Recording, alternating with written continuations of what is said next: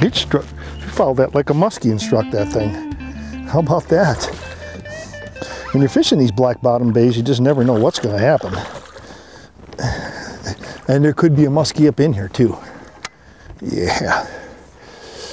And we just unhook you right over the side of the boat here and get back at it, since you were so cooperative. Yes, you were.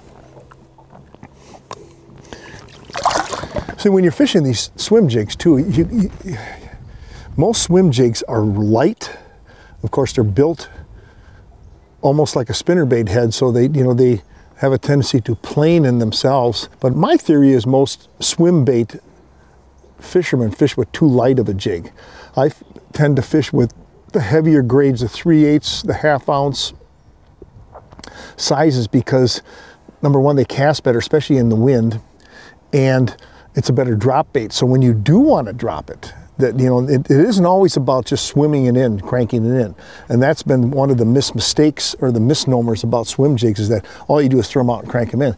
And while that works, and that just caught that fish right here, the heavier swim jig enables you to swim it, and then you see a nice piece of cover, you can just kill it and just let it drop in there. And because of the speed, the heavy weight, it'll create a nice drop.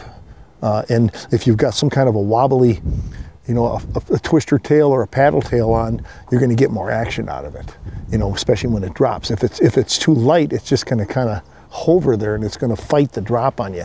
A heavier weight one. And one other good thing about the heavier weight swim jig, it makes you retrieve faster, which can a lot of times trigger the fish. More often than not, by the way, you can trigger fish with much faster retrieves than you think you can. And using a heavier weight swim jig will force you to try that. In fact, let's do that right now over this grass. Let's see if there's anything up in this grass here. And you see, even with that yep, see that? He came out of there, I just missed him. That heavier jig cast well, one, and two, it really goes through the stuff. But it keeps your speed up. And then I can drop it. So if I'm fishing this spot in front of me here like this, and I want to bring it through the cover and then kill it, see, I can do that. And because of the extra weight, it'll drop nice for me.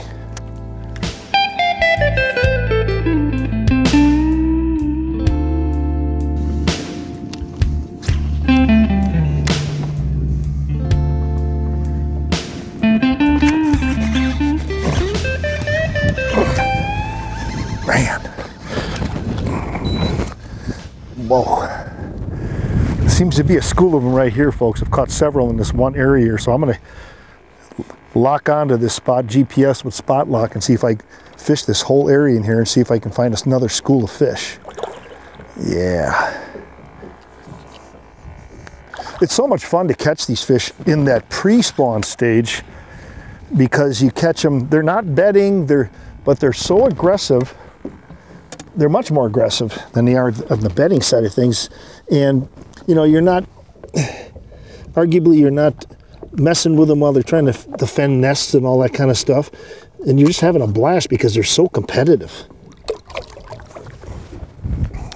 Okay, you catch a bass, check your line, check your weed guard.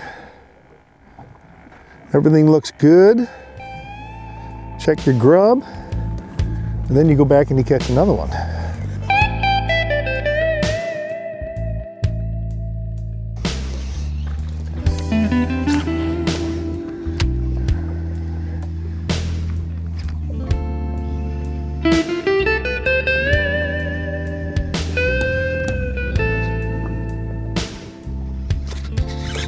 Yep. Just like I'm anchored in walleye fishing.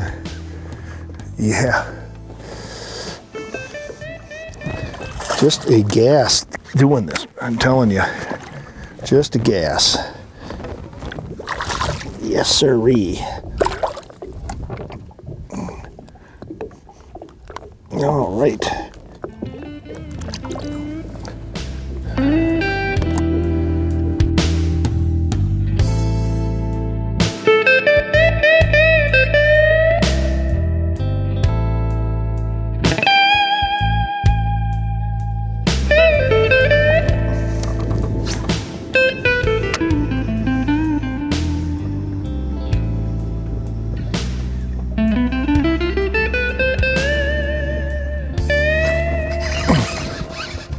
there's a good one there. Yeah, there you go, my friends. Black bottom bay bass. Swim jigging. So, big smallmouths we've caught, and big largemouths. Look at that largemouth. Okay. Oh. Look at that largemouth. That is a beauty. Whoo, yeah. What do you think? That's what I'm after. That's what I'm after, right there. And look at that jig, took it down big time, huh? That's as good as it gets, my friends. So, early in the season, after the sun's been out all day, go back in these black bottom trashy bays with lily pads and all kinds of weedy garbage and stuff in them. And you can hear the peeper frogs in them. And get in there and 20 pound, at least 20 to 30 pound braid. Get yourself some of those dirty jig swim jigs there. And hey, you're gonna catch yourself a monster.